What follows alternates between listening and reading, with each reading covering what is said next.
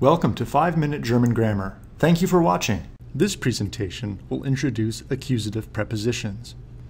In English, a prepositional phrase is a group of words that functions either as an adjective or an adverb in a sentence. That is to say, it could modify either a noun or a verb. At its most basic level, a prepositional phrase consists of a preposition and the object of the preposition. Here the object of the preposition is a simple noun phrase, the forest, although the object could contain other modifiers. Since this prepositional phrase, through the forest, modifies the manner in which the subject goes, it functions as an adverb in the sentence.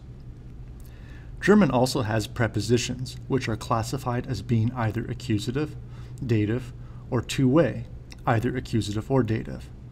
The preposition you see on the screen, durch, is an accusative preposition meaning through. Ich gehe durch den Wald. I go through the forest. And like English, the preposition also has an object, which here is again a simple noun phrase.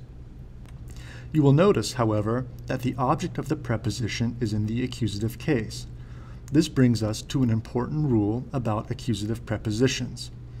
Any noun that is the object of the preposition must be in the accusative case. Here, once I make der Wald, which is in the nominative case, the object of the accusative preposition, the masculine definite article must be changed into its accusative form to show that it is the object of the preposition. Furthermore, everything inside of the prepositional phrase, between the preposition and its object, must also be in the accusative case. We could, for example, insert more adjectives into the phrase. Ich gehe durch einen dunklen alten Wald. I go through a dark old forest, and they would all take accusative endings.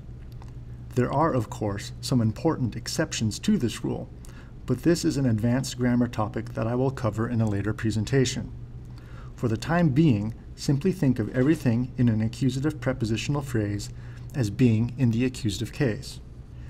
There are 7 accusative prepositions in German: bis, by, until, to, durch, by, through, entlang, down, along, für, for, gegen, against, for, ohne, without, and around, for, at a point in time. Some of these seem to have the same definition in English, but in actuality there are slight differences in meaning that need to be examined in greater detail. Since this examination will take a bit of time, I will do this in a later presentation. The 5-Minute German Grammar Series is produced by David Neville, Associate Professor of German. The videos, scripts, and lecture slides are released under a Creative Commons Attribution, Non-Commercial, Share Alike 4.0 International License. Don't be a square, remix and share.